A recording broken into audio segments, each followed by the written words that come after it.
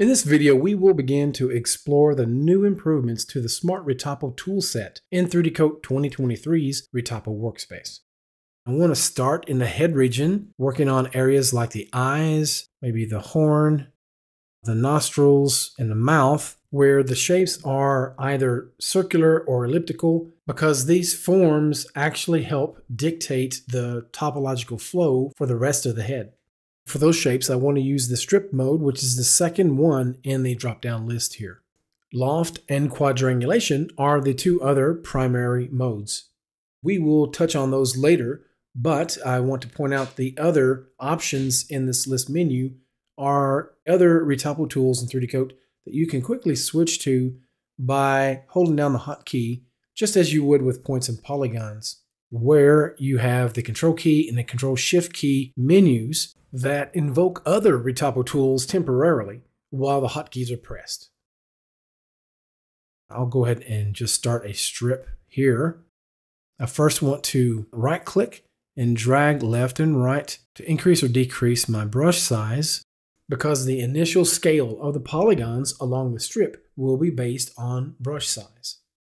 I can make a single linear strip like this, or I could make it connect in a closed spline. As you can see, we need to make some adjustments. One key improvement that was made to the strip tool is that it now snaps the end vertices together when a closed spline is created. Previously, a user would have to spend more time and effort trying to make the end vertices line up using the Bezier handles, but now they snap automatically. Another improvement is the ability to right mouse button click over a control point to create a hard edge, and it will have Bezier handles which allow the artist to make adjustments to its orientation. By left mouse button clicking and dragging the control points, I can adjust the shape of the curve. The main reason why this preview looks so simplistic at this point is because we do not yet have enough segments to properly form the shape that we want. To correct that, let's go to the Tool Options panel and add some more U-spans. And V-spans will give us more edge loops to work with. In this case, I will leave it at 1. Once more, if I want to change the edge angle, I can adjust these Bezier handles to do so. If we need, we can double-click along the spline to add additional control points, which will allow us to better shape the curve. We can also delete an existing control point by double-clicking on it. I am speeding up the playback momentarily while I make a few adjustments. Before I hit the Apply button or the Enter key in order to generate polygons from this preview, I first want to look at the weld tolerance parameter and make sure it is sufficient to weld the vertices at the end here. While we are on this topic, I should mention one improvement in the Smart Retopo toolset is in this particular area. Previously, when a user would hit the Apply button to generate new polygons, 3D Coat would look to weld all vertices together within the tolerance range across the entire mesh layer. There are times where this can produce an undesirable result, because it could inadvertently affect areas where the verts are tightly grouped together. The corners of the mouth and eyes are two such examples. Now it restricts the welding to work in a more localized manner rather than globally. It affects only the vertices that fall within the welding tolerance range of the newly created geometry.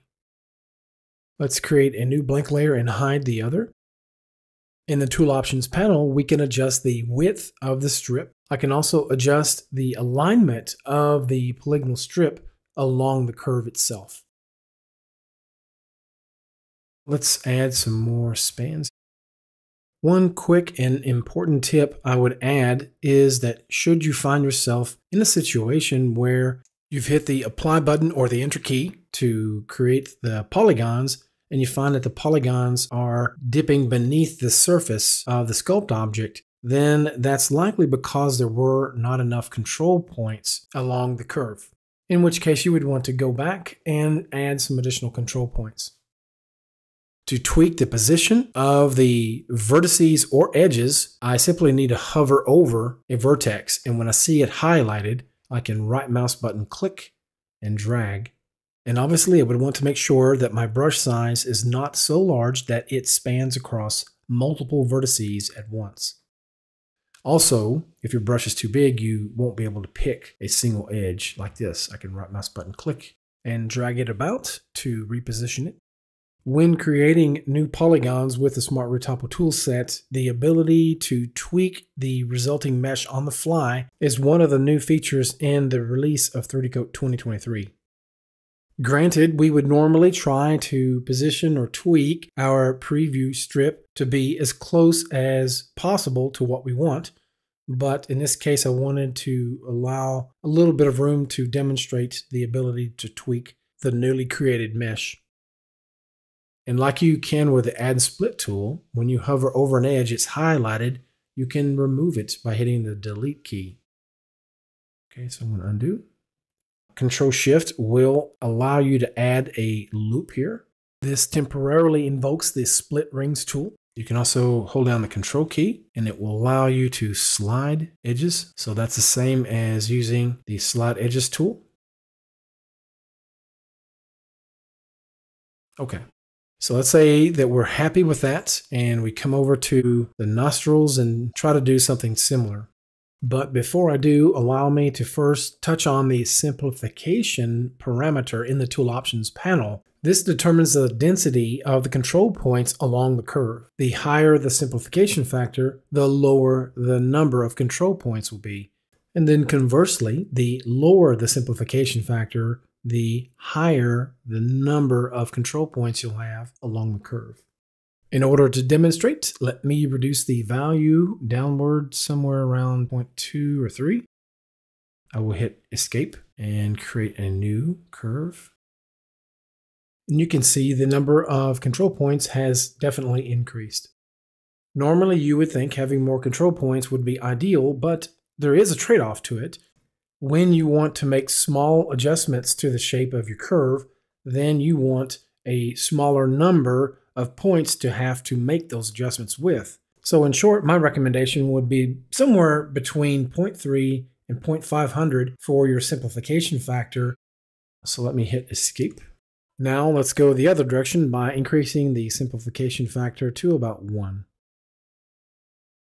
And that may be okay for you, but as I said, you probably will have some polygons dipping beneath the surface because we don't have enough control points, as you can see here.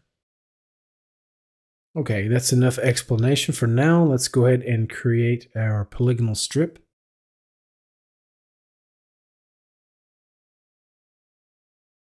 Right click to make that a hard edge point. Next, I will add one loop and hit the Enter key. Now I may want to give myself a little bit of room here around the lips. And let's adjust the lighting a bit. So now I'm going to start here on the mouth. Let's make that maybe about 12 segments. And I have symmetry turned on. You can hit the S key to invoke it. So let's go ahead and start right here at the center.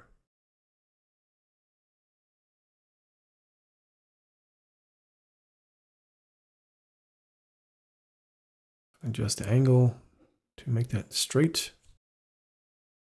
And then this one, maybe put that in the corner and right click.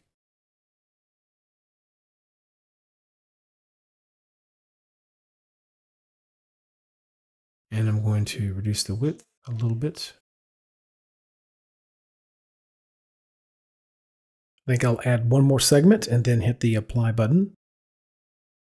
I can see that my weld tolerance was not turned up high enough, so it did not weld at the symmetry line nor around the nostril. So I'm going back after the fact, right mouse button clicking to weld those vertices together. And with the Control-Shift key combination, I'm going to split a few polygons to add some new edges.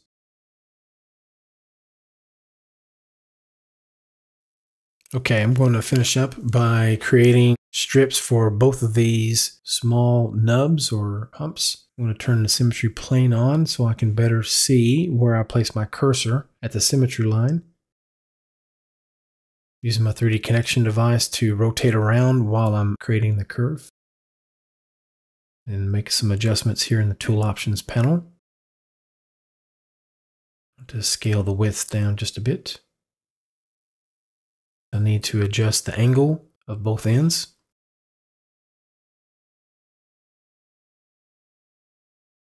Hit the Enter key. Up here, I'm going to create a curve by selecting the Close Spline Draw mode in the E panel.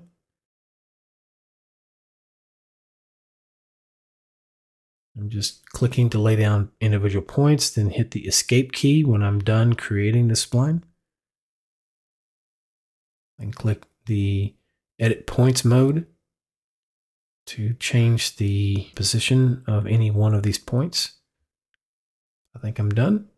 Now I can switch back to a regular brush draw mode and then hit Add Profile and pick it. I'll make some adjustments here as well before I hit the Enter key. In the Curves panel, I'm going to hide the curve and adjust the end angle here once more. And then hit the Enter key to create the polygons. And with that, we will conclude this video and pick up in the next one looking at the loft and quadrangulation modes. Thank you for watching, and we will see you then.